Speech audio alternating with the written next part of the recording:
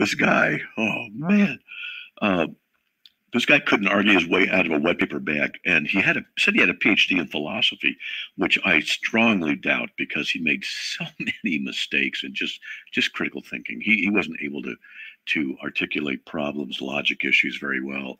I actually started wondering. I think he's conning me, and others saying he had a PhD. I just don't see it. I can't see it. And he would get this. Now this is what I bring this up for. Uh, I wanted to go to Scripture. Let's go to the Scripture. Let's see what the Scripture says. And he kept saying, no, we can't go to the Bible until you tell me how we got it and how we know it's true. And I said, I don't accept that. I don't have to tell you why the Bible is what it is, but I answered him how I know, the witness of the Spirit and how God worked through the Christians, through church history and councils and things like to recognize the Word of God. I told him. He didn't like the answer, but that's what he said. He said the same thing. That's what he said. And he said that the Holy Spirit would bear witness. I said, well, that's what I said. And yet I was the one who was wrong for saying the same thing he was saying. And then we had this guy come in. I'll just get his first name, Jay. Oh, man. Now, I'm going to tell you something.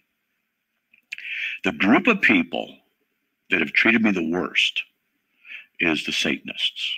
Okay, that goes without saying. Satanist groups, threatening to kill my family and stuff like that. The next worst group was the Universalists. They are, teach about God's love for everybody. Oh, man, are they full of vitriol, hatred, and condemnation.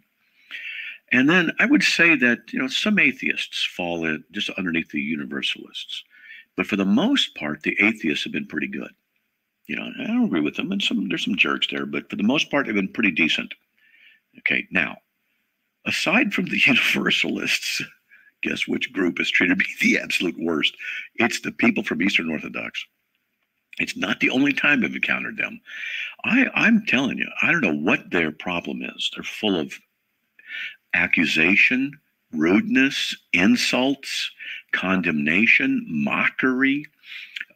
They showed no love of Christ whatsoever. It was really shameful. And I concluded last night after debating this guy and having people interrupt and be rude and saying, I'm from the devil and things like that. I've concluded that what the Eastern Orthodox people do is replace Jesus with their church. Because their church is the way, the truth, and the life, and nobody can come to God except through their church councils, their church scriptures, their church tradition.